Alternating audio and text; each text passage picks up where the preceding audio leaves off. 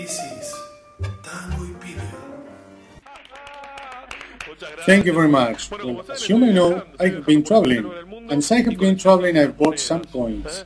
Let's see if you guys where from. I bought a $50 coin from where? From the USA, very well.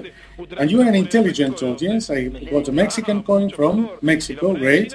And the Chinese coin, I bought it here in Chinatown. Can you check them? Are they real coins? So now let's see. I'll give you the ones, and you will do magic, not me. Mexican coin, Chinese coin, and the $50, okay?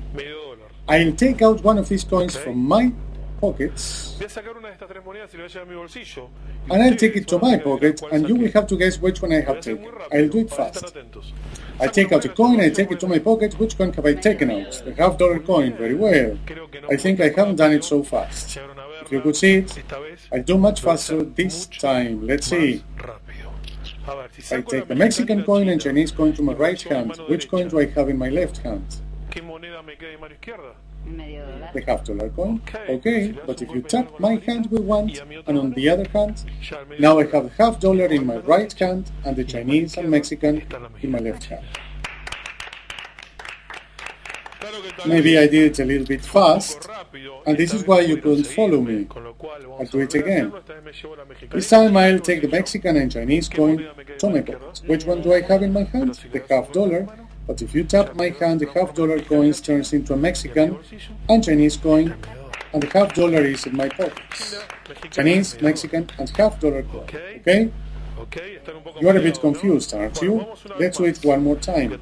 I'll pick up the $50 coin with my right hand, but now I have the Mexican coin and Chinese coin here, and $50 coin in my left hand, okay? Let's finish with it because I see you are getting a bit bored. I'll pick the $50 coin and I'll put it in my pockets. But what happens if you tap my hand? What happens? The $50 coins goes back to my left hand and I have the Chinese and Mexican coin in my pockets. Can you check? Do it thoroughly. And this is how we end up again with a $50 coin, a Mexican coin, and the Chinese coin. Thank you very much.